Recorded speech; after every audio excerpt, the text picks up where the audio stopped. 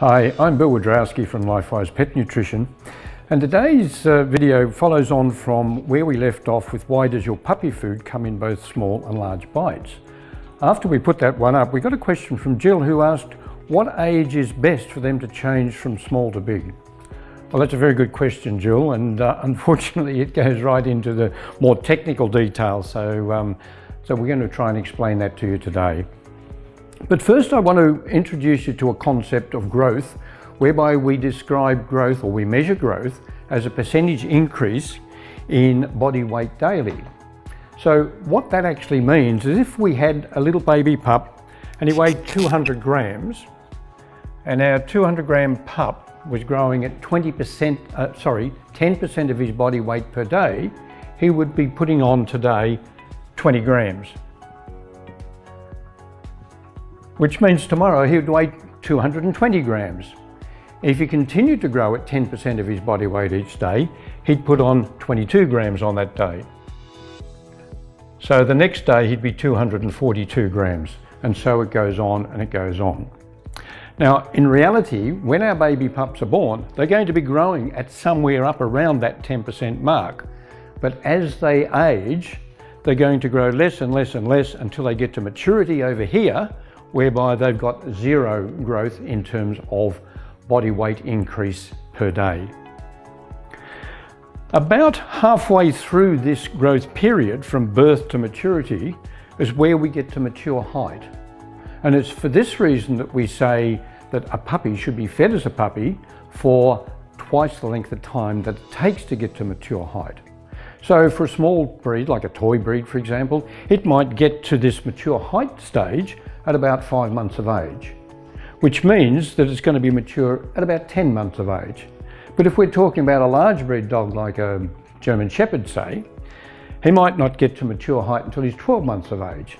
And then by that stage, he's not going to reach maturity till he's about 2 years old. And so we'd want to feed him as a puppy right through to that point in time. So Jill, the answer to the question is not that there is no sort of given time or there's no given weight. It basically comes back to what size breed of dog we're actually working with.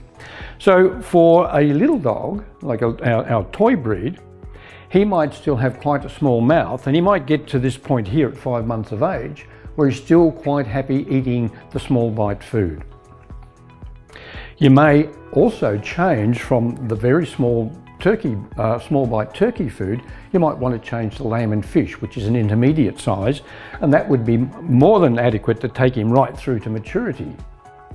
But for that large breed pup where we're talking about like the German Shepherd, sure, we'd want to start him right back up here on the small breed, on the small breed puppy food, because that really is designed to cater for dogs up here that are being weaned. It's a true weaning diet.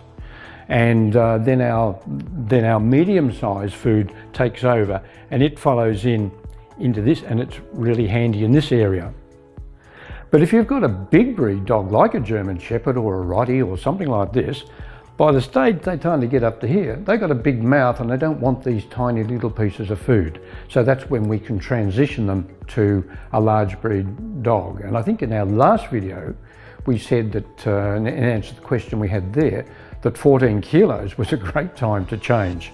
In actual fact, you can actually change earlier than 14 kilos in weight, but it really comes down to just how big the particle, how big the dog is, and just how much he wants to feed in one meal. So for the large breed dogs, right through this whole period here, we'd be feeding the large size, because we don't want them to scoff that food down too quickly. We don't want them to have it dribbling out the side of their mouth and making a mess on the floor. We want them to enjoy the meal in just the same way as we enjoy our meals. So there you go, Jill. I hope that answers your question to some extent. As I said, there is no set time to change. It really is all about the physical aspects of the food and what size breed of dog that you're actually rearing. So there you go. Hopefully that answers the question, and if you've got any more, please send them in, and until then, we'll see you next time.